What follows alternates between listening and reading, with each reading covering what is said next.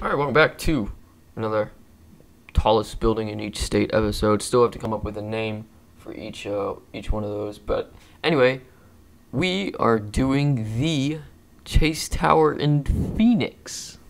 And yeah, this is probably, I'm going off the wiki, as you guys know. This probably has the most in-depth Wikipedia page so far, and it's like, what, the third building? So anyway, Chase Tower is pretty cool. One thing I will say, as you guys can probably see, I don't know how to do like the all glass outside really well. Something I struggle with.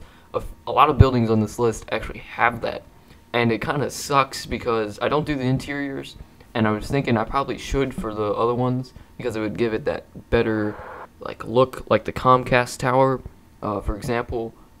You can definitely see the offices or the rooms inside it from the outside. So I think moving on, buildings with like the all glass walls or walls are gonna have interiors, but the rest won't. Anyway, so Chase Tower, Phoenix.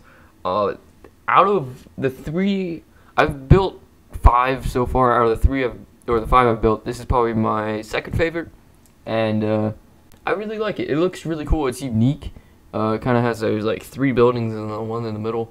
That looks pretty cool, I think. So I really like this building, and it really increased the skyline. I'm gonna start building them next to each other. The one from Alaska, that's gonna stay over there, and I'm just gonna build them around each other, kind of block by block. Jeez, and we'll go from there. So they're not gonna be all separated. So thanks for watching. Hope you enjoyed, and I will see you guys next time.